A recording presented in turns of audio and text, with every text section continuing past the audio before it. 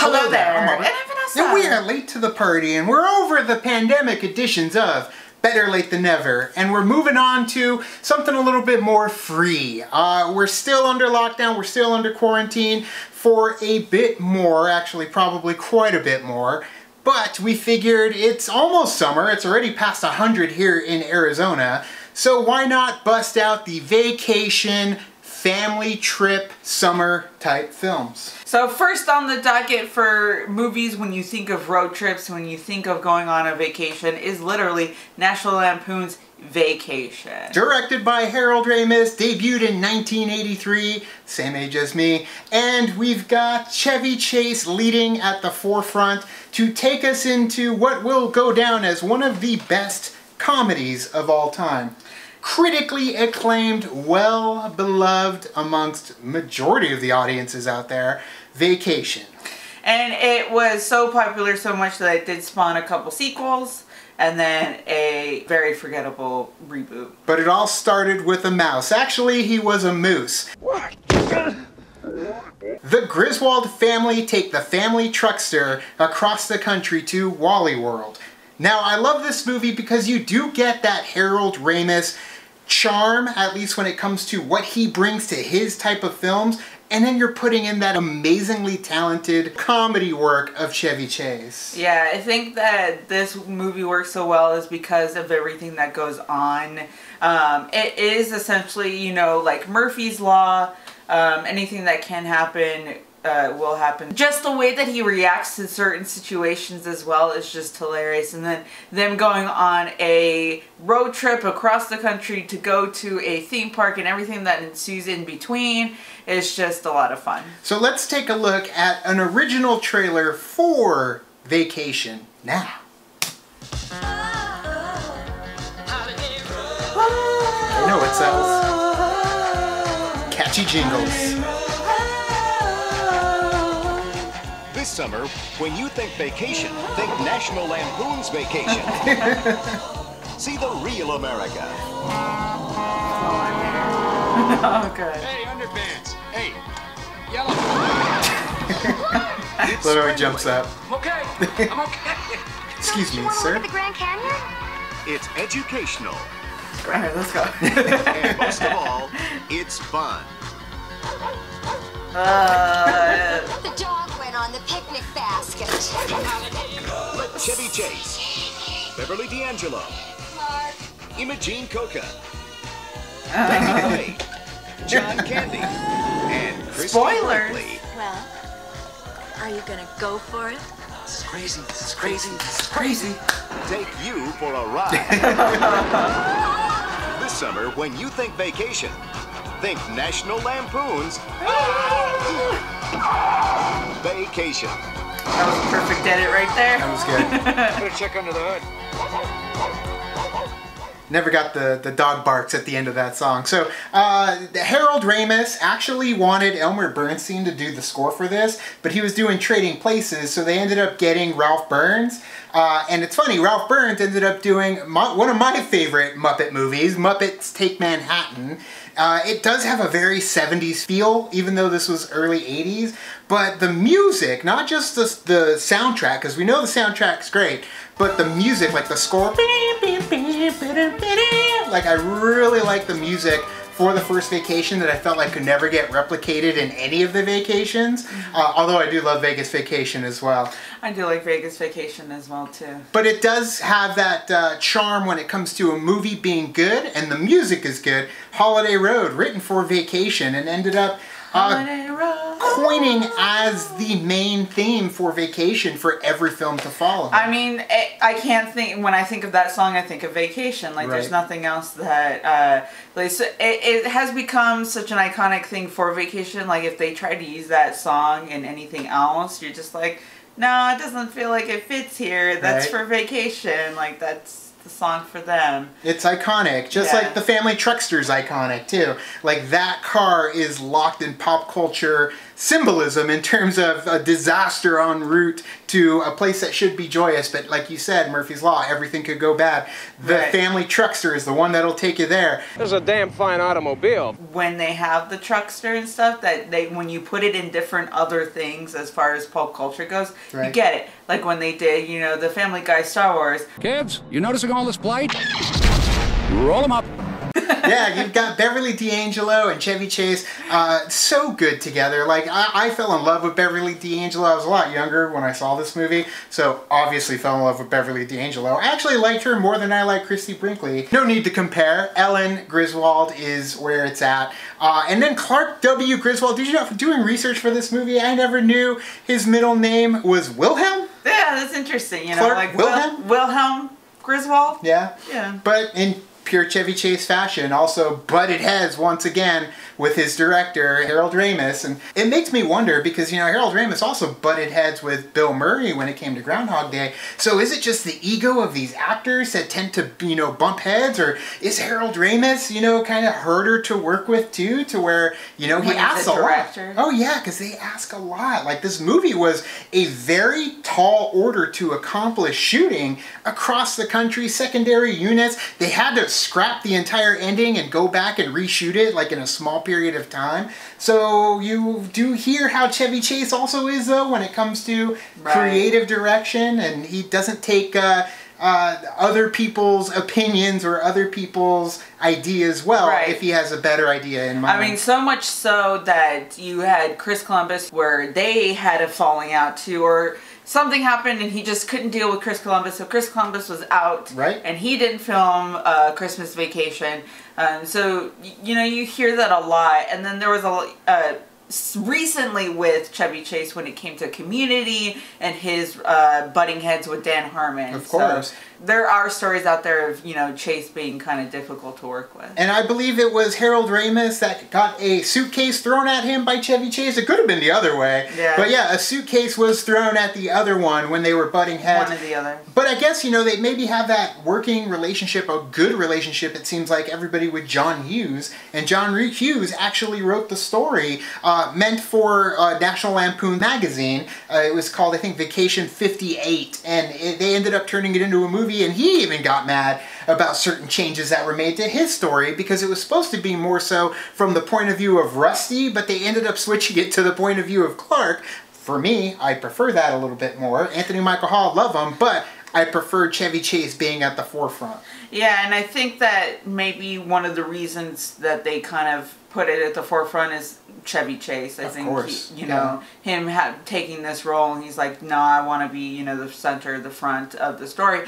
And I mean, the way that they do it, I think that it works for the movie. Right. Because, you know, sometimes things don't translate very well when it comes to certain adaptations from, you know, pencil to you know, film. Yeah. But it's interesting that it came from a short story and then it became the movie. There are, like you said, there are certain things that changed in the story that was written. They're from Detroit, but instead they're from Chicago because John Hughes. Yeah, John Hughes. And then in the written story, they were going to Disneyland, but obviously they can't go to Disneyland, so they had to create their fictional amusement park in Wally World. Funny enough, Disneyland's excuse for why they didn't want to do it, aside from, you know, not wanting to be tarnished in terms of whatever comedy was going to get thrown their way, we don't close any of the 365 days a year.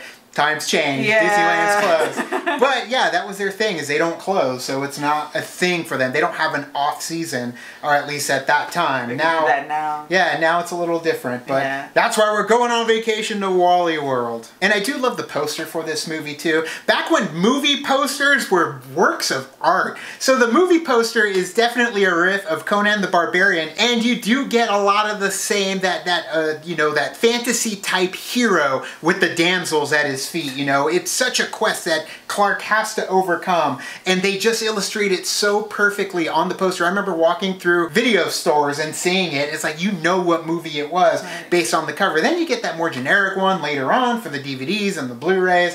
But man, they were very artistic, very similar to like what Drew Struzan would do with the Star Wars posters. So I mean, it's definitely one of those iconic things that come with this movie. Not just the music, not just the visual imagery, the jokes, the lines, the quotes, but the poster as well. So one of the best things about this movie, too, the introduction of Uncle Eddie to the Vacation universe. We didn't realize it'd be a universe at that point. That's true. But Randy Quaid as Uncle Eddie is perfection.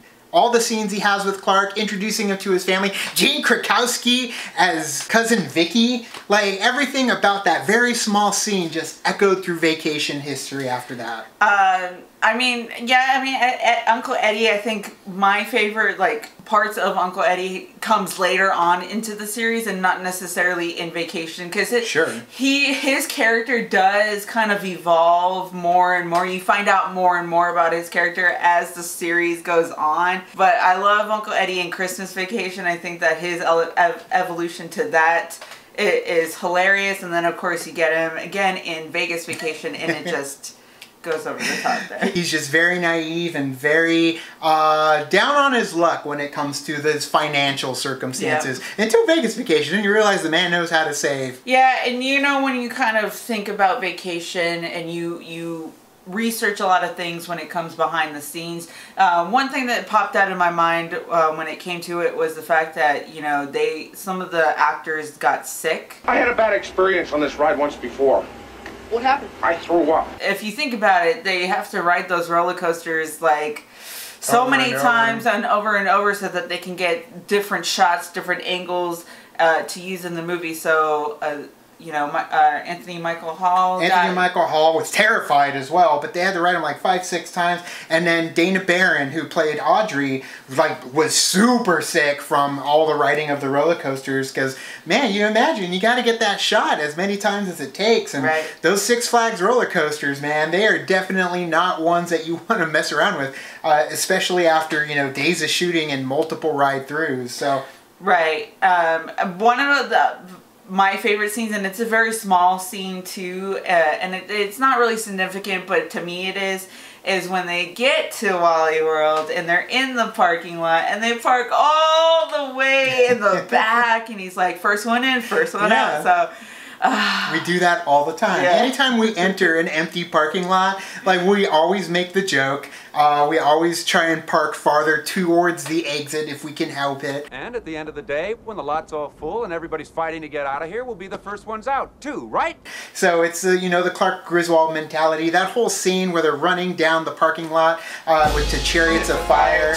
It's such a good moment, and to be taken away, the rug pulled out from under you. Guys, if you ever want to see any of these filming locations for this entire movie, beginning to end, check out Adam DeWoo's Vacation filming location video. It's amazing. So we'll put a link down in the description of this video, but he goes to all the places that they shot that are still around that you can actually get up close to and put together a hell of a video. So I always love seeing that. It wasn't even at Six Flags. They did it at a raceway park, and that's where they ended up having that parking lot. All the images of Wally World were actually just matte paintings put over it. So, they got clever in the 80s when it came, the 70s and the 80s when it came to those big shots. They're not CG'd. It was a beautiful matte painting. They had to and you couldn't improvise. Tell. Oh yeah. So the ending was very different when it came to Vacation that they had originally planned. But of course, due to test audiences, they ended up scrapping it and doing the ending that we all know. But essentially, it was very similar to Christmas Vacation. They decided to take the gun and go to the creator, the owner of Wally World, and that was Roy Wally. They go to his house, and they force them to entertain his family because of Wally World being closed. And then they had the SWAT team come, which is, like you said, very similar to what happened in Christmas Vacation. Right. And then you had Christy Brinkley actually coming in, you finding out her identity as well in this, and she is a Wally, which is really weird, so I'm glad that they didn't do that at the end.